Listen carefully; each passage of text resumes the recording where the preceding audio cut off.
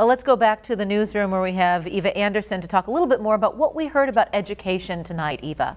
Well, we heard a lot about education. Governor Reynolds saying she'd like to see a bill that gives all families the option to send their children to school in person during the pandemic. And right now we're seeing responses pour in from you, the viewers. I posted on my Facebook page, Eva Anderson TV, and I've got some of your reactions tonight. I want to read a few of them.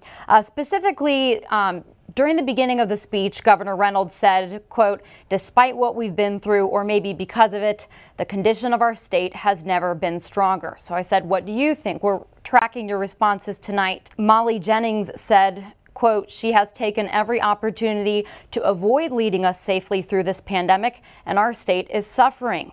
Dwayne Nothke said simply, no, this is not the best condition our state has ever been in. Tom Carmen from Urbana, Iowa says, "Our state is doing very well. We're all very lucky to be able to have our state open and to be able to live our lives the best we can with the situation we are in. Thank you, Kim, for doing your best and evolving with the pandemic that nobody knows what the next day will bring." So again, some differing reaction there, some still showing some frustration, others in full support of Governor Reynolds. And particularly regarding education, I asked you what you thought about the governor asking the legislature to put forth a bill that provides every family with an option to send their child to school in person if that is their wish.